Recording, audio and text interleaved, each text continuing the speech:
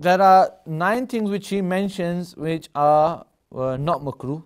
Like we said, if a person has security that he won't break his fast, then for him to be with his wife, whatever, this is all permissible.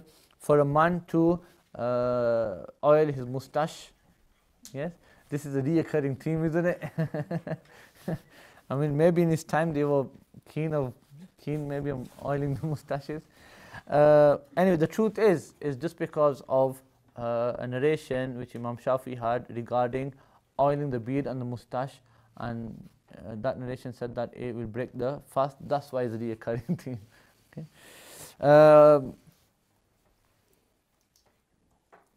Kohal, cupping, fasad. Fasad is just the old tradition of cutting your vein, yes, and letting the blood out. Okay. Don't do that at home. Okay. The doctors do it. They just cut. You know, basically, what they do in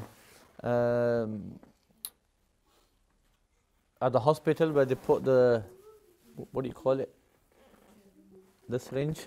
Yes, they put in, and then sometimes they just take bottle after bottle after bottle out. Yes, it's just that basically. But in the olden days, they just cut the vein, actually cut the vein, right? Just a little cut, not to kill you, but just a small cut, and it's just drain the blood out. Okay. Obviously, these things are not makruh, but don't try them. Wasiwaku, to brush your teeth at the end of the day, but rather this is sunnat, isn't it? It would definitely not be makruh, even if it's wet, even if it's moist. Antimony, yes, that's the one. Yeah, that's the one. We had that in our Shmail Tirmizi as well. Okay. You should always look up these words. Yes, kohal we say, and then it becomes, and all the antimony.